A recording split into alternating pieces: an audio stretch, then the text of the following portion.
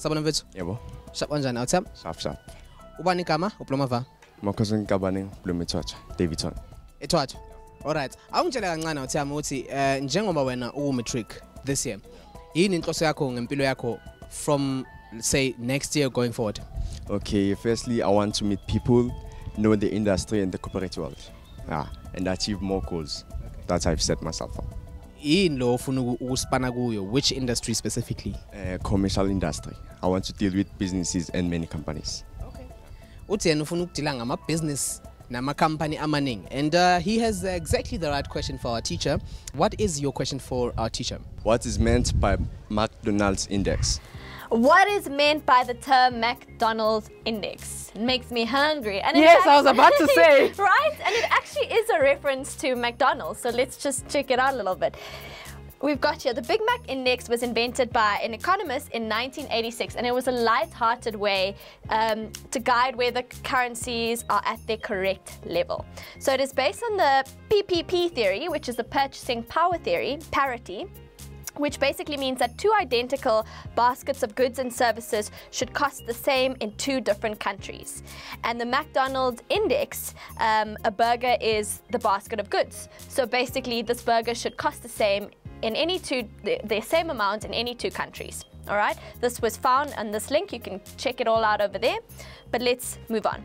In January 2013, and based on the cost of a Big Mac in South Africa, which is 18 Rand and 33 cents, and an exchange rate of 9 Rand and 5 cents per dollar, our currency was undervalued by approximately 53%. So when we were compared to the US dollar and taking into account the McDonald's Index, where two items are meant to be the same price, our currency with the McDonald's burger was undervalued by 53%, meaning in America, it was 53% more for a McDonald's burger. So before we look at some of the other financial indicators, let's do a calculation using exchange rates. And our example looks like this. A jewelry company imported watches from Switzerland. The cost per watch was 8 Rand, the cost per watch was 830 euros, and the exchange rate was at the exchange rate was 1 euro is equal to 8 Rand and 24 cents. Let's look at our questions. If the company imported 120 watches, what was the cost for all the watches in South African rands? And B, determine the cost of one watch in South African rands. So they told us that one watch is 830 euros in Switzerland. They want to know what 120 watches would cost. So how do we work that out? We know that one watch is 830 euros. We multiply by it 120, which is what we want to work it out in. And if we do that, we can see that 120 watches gives us 99,600 euros is the cost of 120 watches. That's quite a lot of money. Now we want to work out what this would cost in rands. So they told us in the beginning that 1 euro is equal to 8 Rand and 24 cents. And we know that 120 watches cost us 99,600 Rand. So what would that cost in 99,600 euros? So what would that cost in rands? Well, we know that 1 Rand is 8 Rand 24 cents. So we multiply the 99,600 by 8 Rand and 24, and that gives us 820,704 rands for 120 watches. But what is the cost of one watch? We may not need that many. So we divide that amount by 120, and we've got 6,839 Rand and 20 cents. It's quite an expensive watch. Exchange rates are often given to 4 decimal places, so use the decimal places, but only round off in the last answer and round off to 2 decimal places, because your amount can change, your value changes if you round off too early. Let's look at some of the more important financial indicators quickly. So some of the common indicators is the CPI, which is the Consumer Price Index, and this is used to calculate inflation rate, which they use a lot because there's lots of inflation rate going on. We've got the CPIX, which is the Consumer Price Index without home loans. So people who don't got home loans, this is their financial indicator. And we've got the CPIF, which is the food index, and it only has food items in the basket, so it only accounts for food.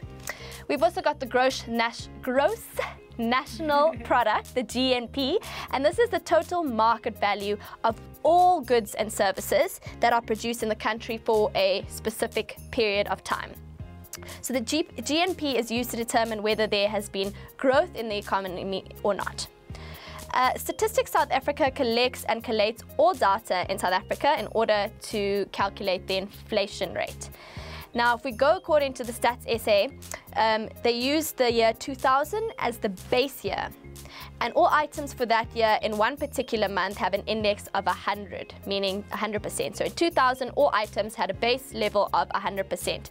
So if we look at the goods and services generally, if they increase from year to year, we know that an index for an item is likely to be more than 100 for years after 2000 and less than 100 for years before 2000. Let's look at an example. Below is a table showing the index for item X, and we've got a table and it's got a time span between 1998 and 2004 and they're different indexes. Our question A goes like this.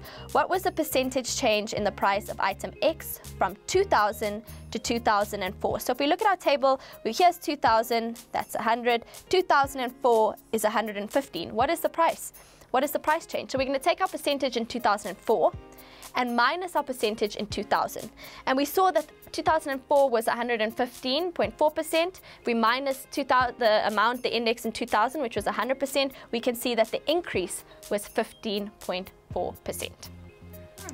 Question B, in which year after 2000 did the price of an item X drop, and how do you know this? Well, let's look at our table. They're asking us which year did it drop after 2000. So if we look at 2000, we see 100. If we go to 2001, we see 102. That's an increase. If we go to 2002, we see 105. 2003, we see 123.7. That's also an increase. 2004 is 115.4. So if we look closely, that's actually a drop from 123. So now we know that it has dropped in 2004, and we know this because from 2003 the index has changed. It went from 123.7% to 115.4%. In other words, in 2003, the price of an item X was 23.7% higher than it was in 2000, but only 15.4% higher in 2004. But that's because our base level at 2000 is 100.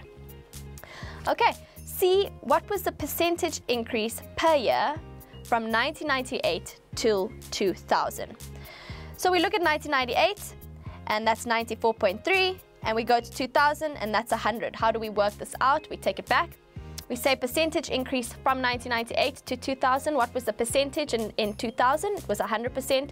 And what was the percentage in 1998? It was 94.3%. So we minus that from our 2000 amount, and that gives us 5.7% for 2 years. But they want to know the individual percentage increase per year. So how do we break that down? We know that it's 5.7 for 2 years. So we're going to divide it by 2, and that gives us 2.85%. So now we know that there was a percentage increase per year of 2.85%.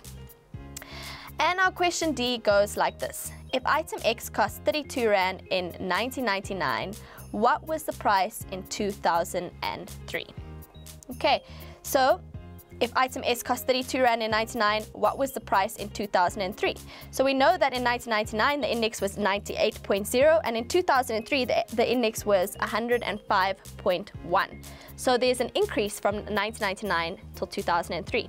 It was 123.7% in 2003, and 1999 gave us 98%. So again, we're going to minus the lower average, which was in 1999, from the higher average in 2003, and that gives us a 25.7% increase between those years.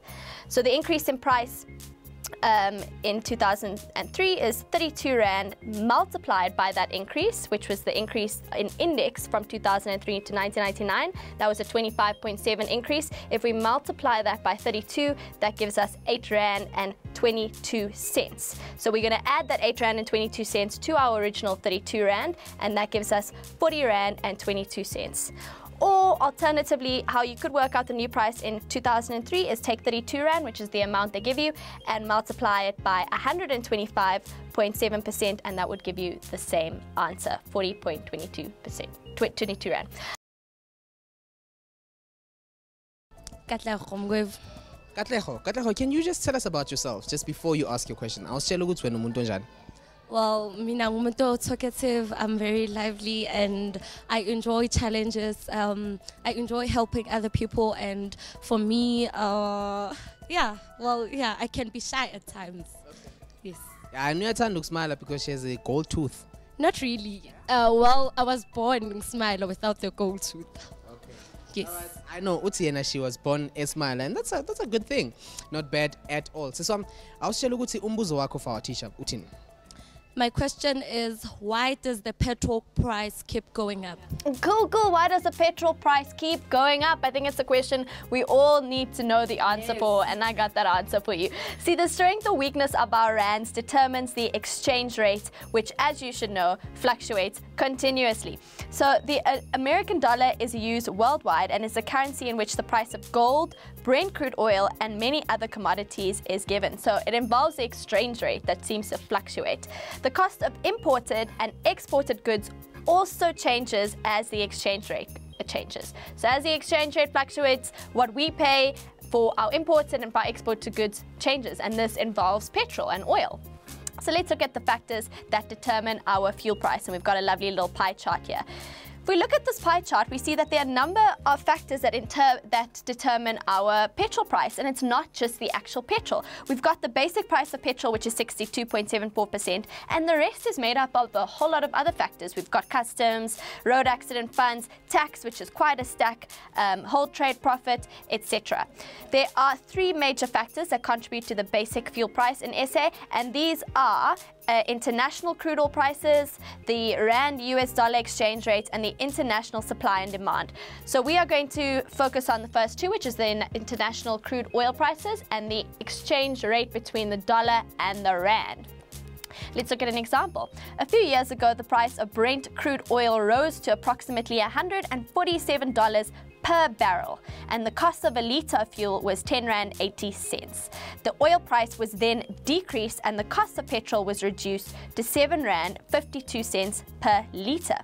Using ratios, determine what the reduced Brent crude oil price per barrel was. So they're asking us what the per barrel was for the crude oil. So we know that per litre it was 10 Rand 80 cents, and per barrel it was $147.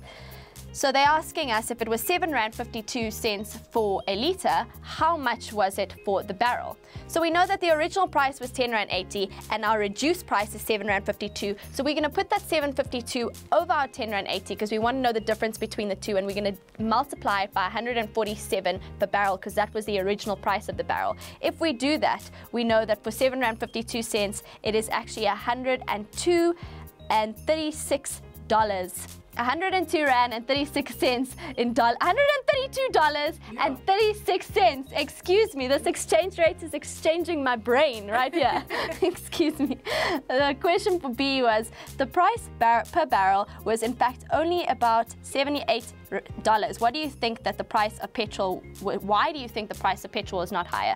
Because we can see that the basic price was only 62.74%. That's what they accounted for. So we know that the increase in price of crude oil per barrel is only taking into consideration basic petrol price, and this is only 62.74% of the total makeup of the price.